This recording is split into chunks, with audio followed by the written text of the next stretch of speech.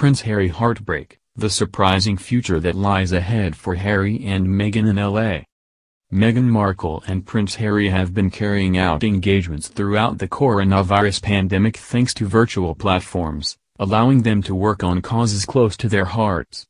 However, while footage of the discussion showed Meghan looking comfortable and happy, the Duke of Sussex looked lost in his own thoughts as an unclear fate appears to lie ahead for him. Royal commentator Richard Fitzwilliams has spoken to Express.co.uk about the future of the couple. Of the Duchess, Mr. Fitzwilliams said, "There is no doubt that this is very much her territory and this is where she feels happy. This is her home and also where her voiceovers, speaking and engagements are. She has shown that she is particularly adept to that. She is very articulate and she is an activist.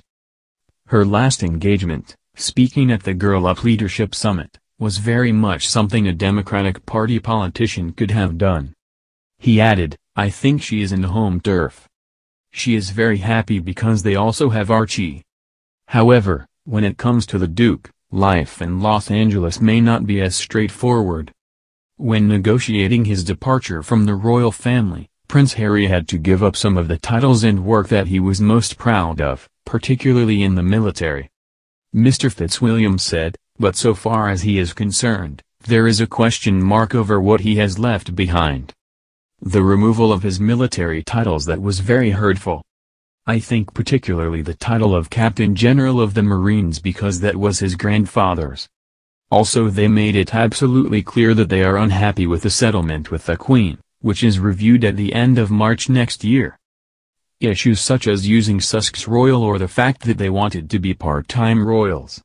There is no question Harry fell head over heels in love with Meghan, but I think there is also no doubt that this is leading him to an area in his life that he thought he would never be in. The Queen is 94 and Prince Philip is 99, and because of the pandemic he will not see them for some time and it is unclear what the future holds for him." The royal couple moved to Los Angeles following a tumultuous few months that saw them step back from their senior royal roles and make a temporary move to Canada. The sudden onset of a global pandemic meant that the pair had to restructure the way they worked in order to fulfill new necessities. Mr. Fitzwilliams said, "Harry is in this strange situation and he is in LA. How they would be able to operate, especially given the problems with the virus in America, is completely unclear.